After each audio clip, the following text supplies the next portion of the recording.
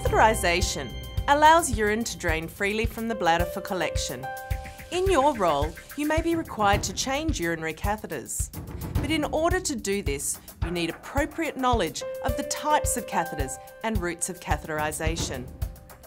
A urinary catheter is a hollow tube inserted into the bladder to drain urine.